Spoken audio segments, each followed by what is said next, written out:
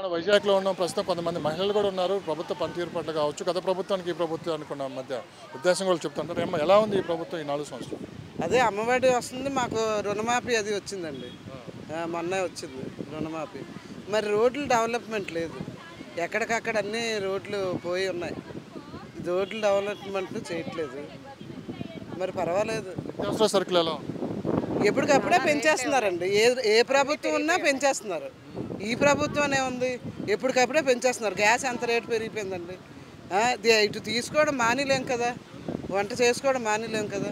మరి మొన్న చంద్రబాబు నాయుడు గారు అనౌన్స్మెంట్ ఇచ్చారు కదా, 2, 3 సిలిండర్లు ఇస్తాం సంవత్సరానికి. బస్సులో ఉచిత ప్రయాణం కూడా చేపిస్తాం, ఉచిత ప్రయాణం అన్నీ అనేసి అన్నారు. ఎక్కిన వాళ్ళందరికీ మరి అవుతుందేమో. మరి బస్సులు ఎక్కడం అది మరి మేము బళ్ళు మీద వచ్చేస్తుంటాము. బళ్ళు మీద వచ్చినప్పుడు ఆ రోడ్లు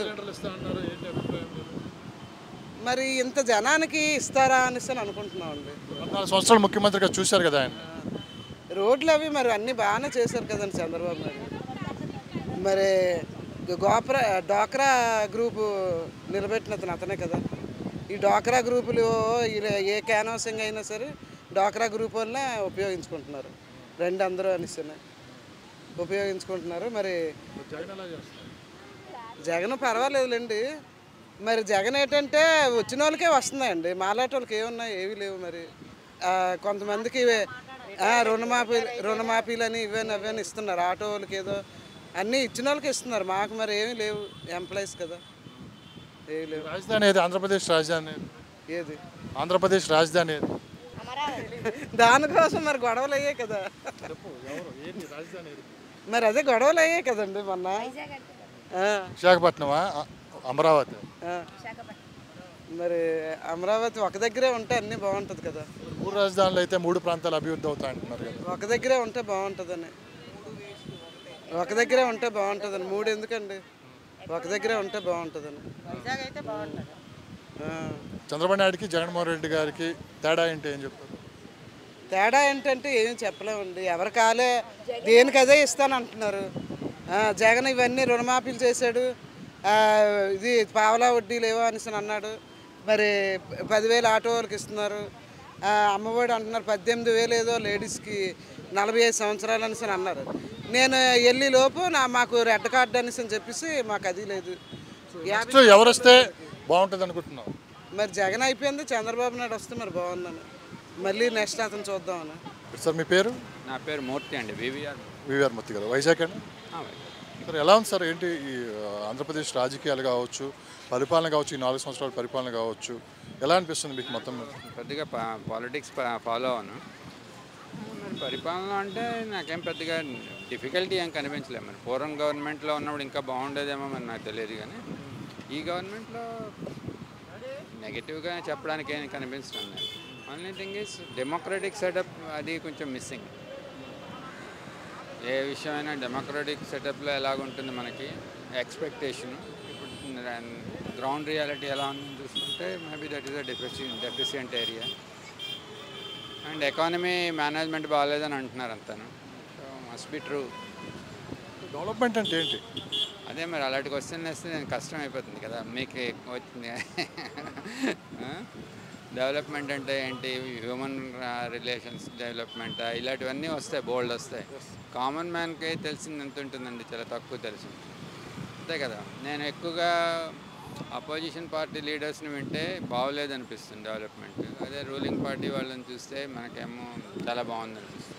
మనకి కామన్ మ్యాన్కి ఏమీ యాక్సెస్ లేదు డిసైడ్ చేయడానికి ఒక సోర్స్.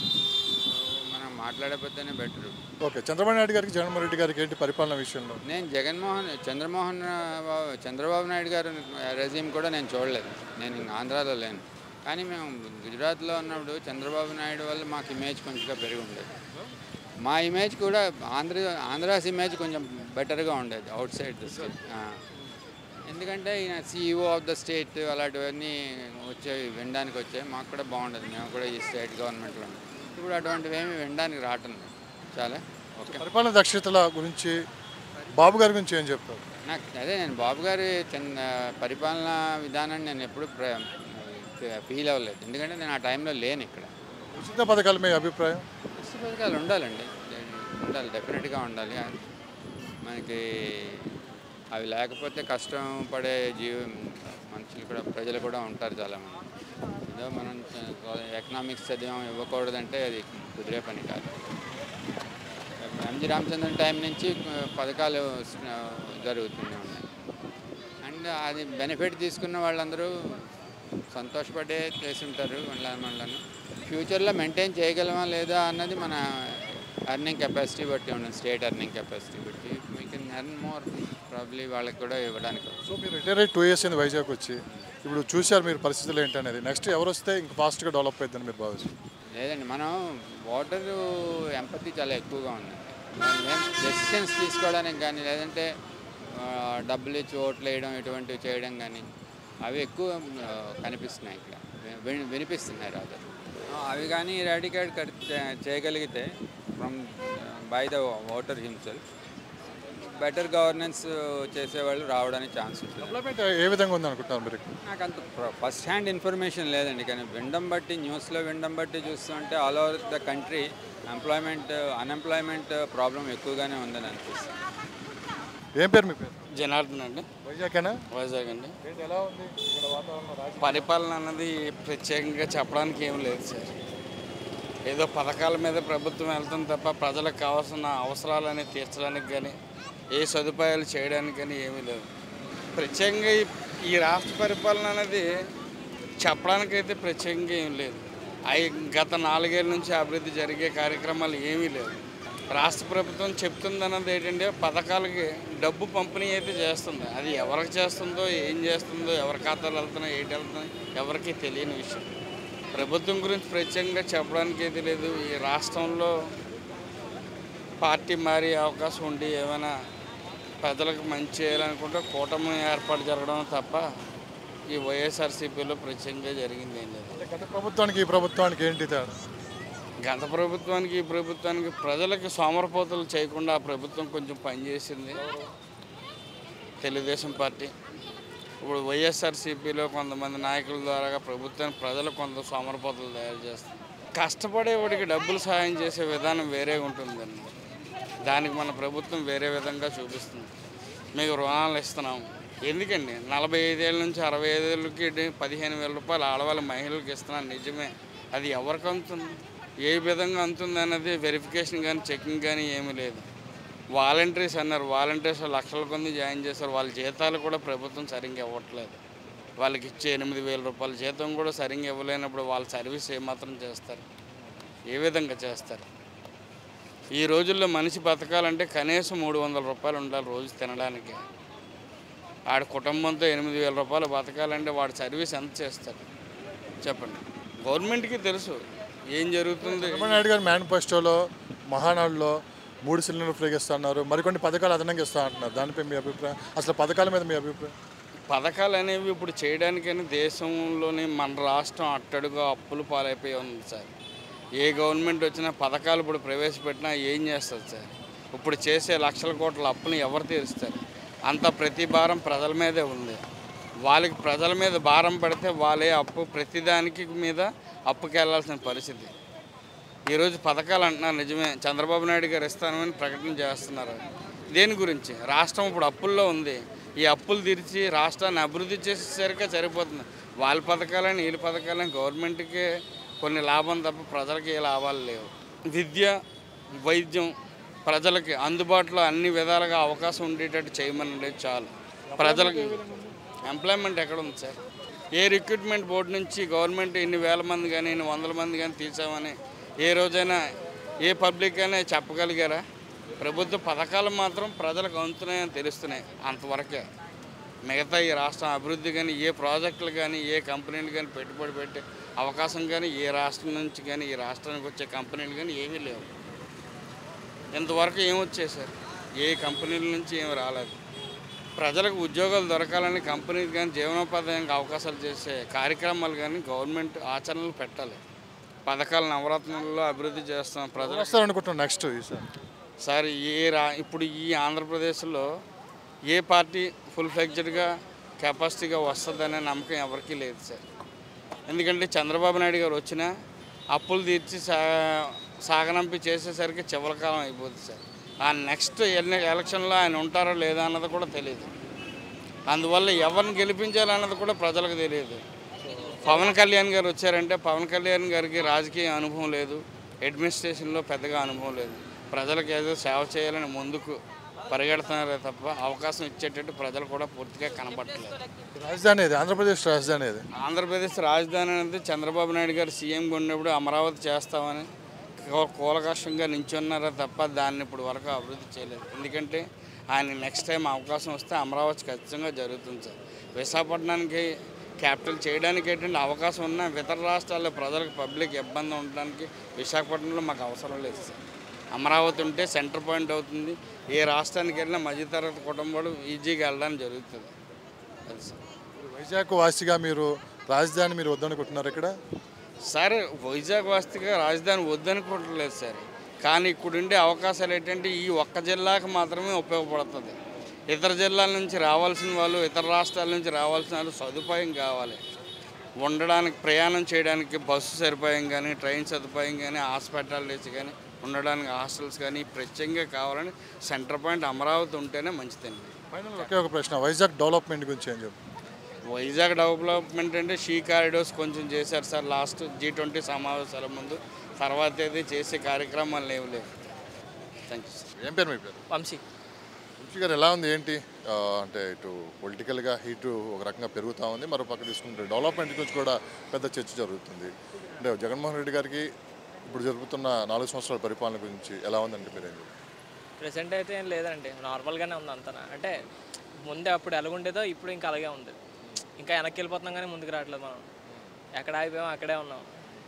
వీళ్ళ మీద వాళ్ళ మీద వీళ్ళు వేసుకోవడం తప్పితే ప్రజలకి ఏం చేద్దాం అనేది ఏం లేదు. ఫస్ట్ ఆఫ్ ఆల్ ఎక్కడున్నది అక్కడ ఆగిపోయింది, ఎక్కడున్న కంపెనీస్ అక్కడే అయిపోయి ఇవి రాలేదు. ప్రజెంట్ ఇన్ఫోసిస్ ఏదో వస్తుంది ప్రజెంట్, మరి అది వస్తుందో లేదో మరి ఇంకా చూడాలి. ఇంకా అది మేలో ఓపెనింగ్ అని అన్నారు, ఇంకా అది ఇంకా ఓపెన్ అవ్వలేదు.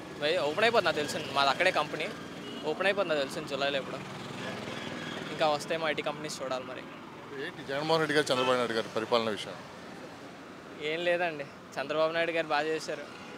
జగన్మోహన్ రెడ్డి అయితే మరి ఏం లేదు ప్రజెంట్ చూస్తుంటా. పథకాలు కూడా ఇస్తున్నారు కదా అందరికి చదువుకోవడానికి. పథకాలు దేనికండి?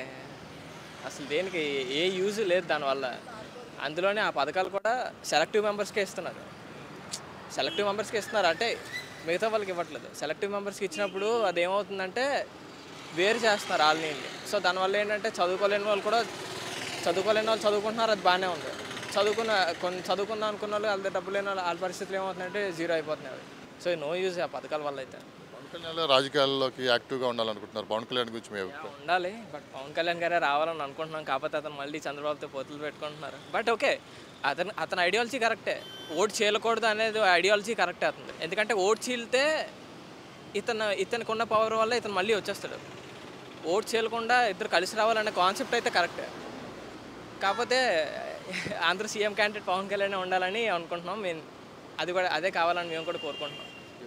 రాజధాని ఏది అంటే ఏం చెప్తాం? ఏంటండి రాజధాని? ఏదైనా పర్లేదు, అమరావతి అని ఉండాలనుకుంటున్నాం. ఎందుకంటే ఆల్రెడీ నష్టం జరిగిపోయింది రైతులకు అక్కడ చాలామందికి. సో వాళ్ళకి ఏమైనా సరే న్యాయం జరగాలి అవతల వాళ్ళకి. పోనీ అమరావతి కాకపోయినా రాజధాని ఆ రైతులకి ఏమైనా న్యాయం చేసి ఇంకెక్కడైనా రాజధాని పెడితే ఓకే పర్లేదు. వాళ్ళకి ఏదైనా న్యాయం చేసిన తర్వాత మనం వేరే దానికి రావాలి. మనం వాళ్ళకి ఏమీ చేయకుండా, వాళ్ళు ఏమీ అనకుండా మనం ఎక్కడ పడితే అక్కడ రాజధాని అని అనుకుంటే కరెక్ట్ కాదు కదా.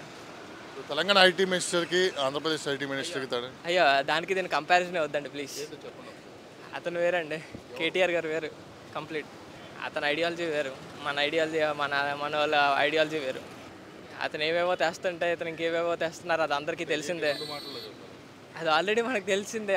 అతను తెచ్చే వేరు, ఇతను తెచ్చే పథకాలు వేరు. ఐటీ మినిస్టర్ గురించి ఏం చెప్తారు మీరు? నథింగ్ ఎల్స్ అండి, చెప్పడానికి ఏం లేదు అతని గురించి. మనం చెప్పడానికి ఏం లేదు అతని గురించి. అతను చేసేది ఏం లేదు ప్రజెంట్. ఏవో ఆ జాబ్ మేళాస్ అంటున్నారు కానీ ఏం లేవు కదా. ఇప్పుడు వెళ్తున్నారు, మా వాళ్ళు వెళ్తున్నారు జాబ్ మేళాస్ కానీ వాటికి. కానీ మా వాళ్ళు జాబ్స్ లేకుండా బయటే ఉన్నారు. జాబ్ మేళాస్ అంటున్నారు. పోనీ వెళ్ళిన తర్వాత ఏమైనా కంపెనీస్లో అయినా వస్తుందంటే 7,000 8,000 స్టైఫండ్స్ అంటున్నారు. దానివల్ల ఏం యూజ్ ఉంటుందండి? దేనివల్ల ఏం యూజ్ ఏం లేదు. అది సార్ నన్ను అడిగితే ఇంకేం లేదు. ఐటీ మినిస్టర్ గురించి చెప్పడానికి ఏం లేదు. First zero. ఏం పేరు మీ పేరు? మా పేరు చొక్కోకల రాంబాబు అండి. వైజాగేనండి, నెగిటివ్ ప్లేస్. ఎలా ఉంది పరిస్థితి ఇక్కడ?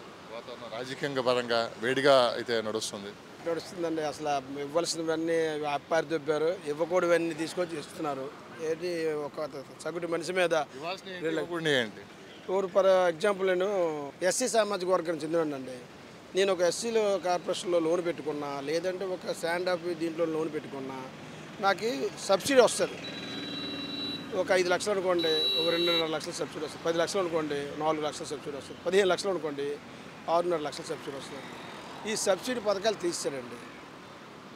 ఏవేనంటే ఏదో ధర్మానికి పుణ్యానికి ఇచ్చినట్టుగా మా కుటుంబంలో ఎవరికో 15,000 వేస్తున్నాడు. అలాగే 5 సంవత్సరాలుగా 5 పదులు వేసాడు అనుకోండి, 50,000 ఇచ్చి ఆపేస్తున్నాడు.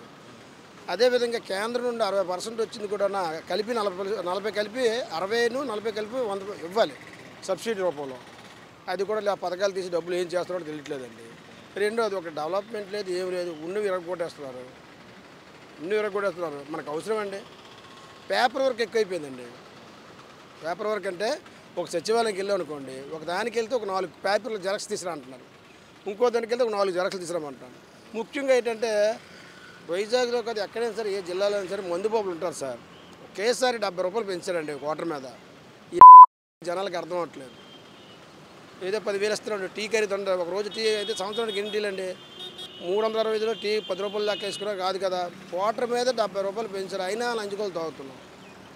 రెండోది తిరుపతి కూడా రేట్లు పెంచారండి. తిరుపతికి వెళ్దాం అనుకున్నా ఆ రేట్లు ఏంటండి అనకూడదు, కానీ మంచోడు చెడ్డోడు చంద్రబాబు ఉన్నప్పుడు మటుకు ఇది హిందువులు జోలికి వెళ్ళలేదండి. మందు జోలు కూడా పెంచలేదండి. క్వార్టర్ మీద 70 రూపాయలు పెంచి ఎంత దొబ్బుతున్నాడు అన్నాడు. మాకు బాధ అనిపిస్తుందండి. 500, 1000 రూపాయలు వస్తే ఒక క్వార్టర్ తాగడానికి వెళ్ళేటప్పటికి ఇదవుతుంది. అయినా తప్పదు మాకు, అది ఒక వ్యసనం. పథకాలపై మీ అభిప్రాయం ఏంటి? పథకాలు ఏం పథకాలు ఏంటంటే అది పథకాలు కాదండి. అది పథకాలంటే ఒక ఏ సామాజిక వర్గానికి సంబంధించి వాళ్ళు ఇచ్చిందే పథకాలు, కానీ ఈయన ఇచ్చిన పథకాలు ఏంటి? ఏ పథకం ఇచ్చారు చెప్పండి ఒకటి. బాబు గారికి అంటే ఆయన ఇప్పుడు బాబు గారి హయాంలో నేను ఒక కారు తీసుకున్నాను, 5 ఇయర్స్ దాటిపోయింది. కారు వచ్చింది బాబు గారి హయాం. ఆటోలు తీసుకున్నాం, చాలామందికి ఇప్పించాం, సబ్సిడీ వచ్చింది. ఈయన ఎక్కడ ఇచ్చారండి? 10,000 వేసేస్తున్నాడు, నమస్కారం పెట్టేస్తున్నాడు. అది పద్ధతి కాదు కదా. సబ్సిడీ అనేది ఒక వ్యక్తికి 2 లక్షలు 3 లక్షలు రావాలి, అది లేదు. ఇది పేదల ప్రభుత్వం అంటున్నారు కదా. ఇదేం పేదల ప్రభుత్వం అండి? అది చెప్పుకోవడానికి సిగ్గుదండి. ఇప్పుడు నేను ఎంత బాధపడుతున్నాను, క్వార్టర్ మీద 70 రూపాయలు పెంచాడు. 5 పైసలు ఆర్టీసీలో పెంచితేనే అడిగేవారు, అమ్మో పెంచారని. గ్యాస్ మీద కూడా పెంచారు. ఆ గ్యాస్ మీద పెంచిన సెంట్రల్ అంటారు. సెంట్రల్కి సంబంధం లేదు, ట్యాక్స్ వ్యాట్ అది ఉంటుంది కాబట్టి. ముఖ్యంగా ఆడేం పథకాలు పెట్టలేదండి. పథకాలు అనేది మీరు పెద్దగా అవసరం లేదంటున్నారు. మరోపక్క చంద్రబాబు నాయుడు గారు కూడా మన మేనిఫెస్టో కూడా మీరు చూస్తుంటారు, మినీ మేనిఫెస్టో 3 సిలిండర్లు ఇస్తా అంటున్నారు. ఈ పిల్లలు ఎంతమంది ఉంటే అంతమంది చదివిస్తా అంటున్నారు. దానిపై మీ అభిప్రాయం? అభిప్రాయం ఏంటంటే ఇతను ఎలాగో అప్పులు చేసి దిగిపోతాడు, ఇంకెందుకు అనుకొని చెప్పి అది కూడా అతను పథకాలు పెట్టినందుకు రెచ్చిపోయి ఇతను కూడా పెట్టాలి ఇప్పుడు, అంతే కదా. ఆయనకు అప్పులు చూపించి వెళ్ళిపోదామని ఇతను అనుకుంటున్నాడు. అందుకే పని అనుకొచ్చి మేనిఫెస్టోలో దయచేసి పెట్టాడు. కట్టుకుంటుంది కదా. అమలు పరుస్తారని మీరు భావిస్తున్నారా? కంపల్సరీగా భరుస్తారు. ఒకవేళ అనుకోకుండా ఈ డబ్బులకి ఆల్రెడీ జగన్ గారు ఓటింగ్ కొనిశారు మనుషుల్ని, అది మటుకు వాస్తవం. వాలంటీర్లు ఉన్నారు, వాళ్ళ ఫ్యామిలీలు ఉన్నారు, కంపల్సరీ జీతం వస్తుంది కాబట్టి నెలలా అది ఊర్లు కొనుక్కున్నట్టే. ఏదేమైనా సరే ఆయన చేసింది మటుకు ఆ పథకాలు ప్రవేశపెడతాననేది మటుకు పర్వాలేదు. ఎందుకంటే దొంగోడికి తోడు ఉండాలి. అతను దొంగడని చెప్పట్లేదు, ఇతను దొంగడని చెప్పట్లేదు. అలా చేస్తే బాగుంటుందండి. ఉచిత పథకాలు ఎక్కడ ఇచ్చారు సార్? ఒక ఎస్సీ ఓడికి మాదిగా రిల్లేంజ్ వాళ్ళకి అసలు ఏం అర్థం అవ్వట్లేదు. అసలు ఏంటి సబ్సిడీలు కూడా తీసి పారేసాడు, తప్పు కదండి. ఇప్పుడు మాకు ఇవ్వట్లేదు, మరీ లేని వాళ్ళు ఉంటారు. ఎమ్మెల్యేలు ఎలా రెస్పాండ్ అవుతున్నారు? ఎమ్మెల్యేలు అంటే మరి మీకు తెలిసిందే కదండి. నామకం వస్తే జగన్ గారు వస్తే వాళ్ళతో ఉంటారు తప్ప ఏడ్ చేస్తున్నారండి. ఏమీ లేదండి, అంత బాగా లేదు అసలు ప్రభుత్వం తీరు కూడా బాగాలేదు. వైజాగ్ అభివృద్ధి ఎలా ఉంది? ఎక్కడ చేశారు అభివృద్ధి? అంతా సెంట్రల్ సొమ్మే. మన బీచ్కి వచ్చారంటే 1,000 కోట్లు 1,000 కోట్లు ఇస్తే వాళ్ళు బాగుపరిచారు. సోముల మీద ఒకటి ఉండేది, అది సెంట్రల్ సొమ్మే. ఇవి ఎక్కడ చేశారండి? రాజధాని ఏది? అమరావతి ఉంది, ఇంకేంటి? రాజధాని అమరావతి ఉంది కదండి. వైజాగ్ని ఆర్థిక రాజధానిగా మారుస్తుంది. ఎందుకంటే మళ్ళీ జాగాలు దొబ్బడానిక, ఇది ఉన్న జాగా కూడా దొబ్బేసి ఇచ్చాడు. మీరు బాగా ఆలోచించండి. పత్తిది కూడా కబ్జా అయిపోయింది. ఎక్కడ ఖాళీ భూమి ఉంటే అక్కడ చేసేస్తున్నారు. ప్రభుత్వ భూమి అంటే చేసేస్తున్నాడు. ఏంటి భావితరాల వాళ్ళకి అసలు ఏం లేదు చూపించడానికి. నెక్స్ట్ ఎవరు వస్తే అభివృద్ధి అవుతుందని మీరు భావిస్తున్నారు? నేను ఖరారు చంద్రబాబు వస్తేనే బాగుంటుందండి. ఎందుకంటే చెప్పండి, మీరు ఏమిటి అనుకోండి, అతనికి అడ్మినిస్ట్రేషన్ పవర్ తెలుసు. ఇలాగ ఉచిత పథకాలకు ఎదగాలి కాకుండా ఎలా పరిపాలించాలో, ఏ కులానికి ఆ కులానికి ఇవ్వాల్సింది ఇస్తాడు. ఏంటంటే పేపర్ రేట్ ఎక్కువైపోయిందండి, పోస్టులు ఎక్కువైపోయాయి. ఒక చైర్మన్ కూడా ఆడికి ఒక కారు ఆడి పోస్ట్ ఆడి చెక్ పవర్ లేదు. ఇప్పుడు మన కులం కదా వెళ్ళి చెక్ మీద తయారీ అంటే ఆడికి ఆ పవర్ లేదు. ఇది పేరుకి పదవులు ఉన్నాయా? అంతే కదండి. ఒక్కరు చెప్పండి ఇప్పుడు నేను పలానా చెక్ ఇచ్చాను, పలానా రెల్లోడికి, మాలోడికి, మాదిగోడికి, కాపోడికి, బియ్యడికి, రెడ్డికి ఇచ్చాను కాబట్టి చెప్పనండి, నేను ఇక్కడ ఉంటాను. చెక్ పవర్ లేదు పోస్ట్ నీకు ఎందుకండి? రాజశేఖర రెడ్డి గారికి జగన్మోహన్ రెడ్డి గారికి ఏంటి? ఆయన కలపకండి, మంచివాడికి చెడ్డవాడికి కలుపుకుంటారు తప్ప. అతను ఏదైనా సరే ఆయన చచ్చిపోతే చాలామంది గుండె దీన్ని చచ్చిపోయారు, అతనికి ఇతను పోలిస్తారు ఏంటంటే బిడ్డలతో. మీ పేరు? నా పేరు వినోద్ కుమార్ అండి. వైజాగ్ వైజాగ్ అండి. ఏంటి ఎలా ఉంది ప్రజెంట్ అంటే అన్ఎంప్లాయ్మెంట్, ప్రైవేట్గా వర్క్ చేసుకున్నటువంటి వాళ్ళ పరిస్థితి అయితే కొద్దిగా కష్టంగానే ఉన్నదండి. ఇన్నాళ్ళు ఉన్నంత వర్క్స్ కానీ జరగట్లేదు. సివిల్ వర్క్స్ కానీ, కన్స్ట్రక్షన్స్ కానీ, మరో వ్యాపారాలు కానీ ఏమైనా కూడా చాలా కష్టతరంగానే ఉన్నది. పెట్టి రన్నింగ్లో ఉన్న వ్యాపారాలు కూడా మూసేసేటటువంటి పరిస్థితి కూడా ఏర్పడింది. గత ప్రభుత్వంతో పోల్చుకుంటే ఏంటి ఇక్కడ? గత ప్రభుత్వంతో అంటే ఎంప్లాయ్మెంట్ పరంగా కొంతవరకు సాఫ్ట్వేర్ రంగం అని ఇంకా అనేక రంగాల్లో కూడా కొంతవరకు అవగాహన కల్పించడం అయితే జరిగింది. మరి ఇప్పుడున్న పరిస్థితుల్లో ఉన్న ఉద్యోగాలు కూడా తీసేస్తున్నారు, అది మీకు కూడా తెలిసిన విషయమే. గూగుల్ ఎంప్లాయ్మెంట్ వాళ్ళు ఉన్నారు, వాళ్ళని కూడా చాలామందిని రిమూవ్ చేయడం జరుగుతుంది. ఏ క్షణంలో ఎవరి పరిస్థితి ఎలా ఉంటుంది అనేది కూడా చెప్పలేనటువంటి పరిస్థితి.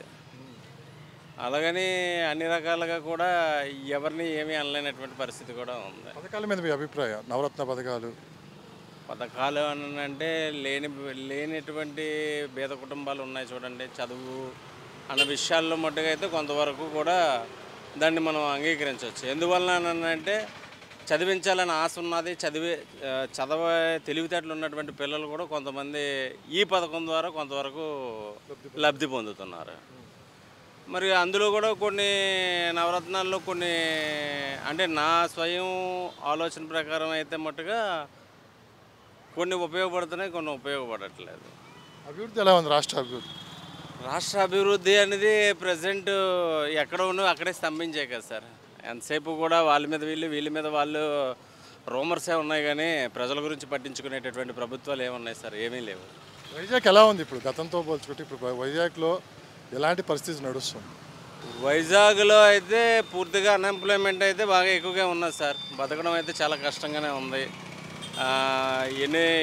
ఏ గవర్నమెంట్ ఆఫీసెస్కి వెళ్ళినా కూడా ఎక్కడ కూడా ఏ పని కూడా జరగదు అనుకున్న సమయంలోనే.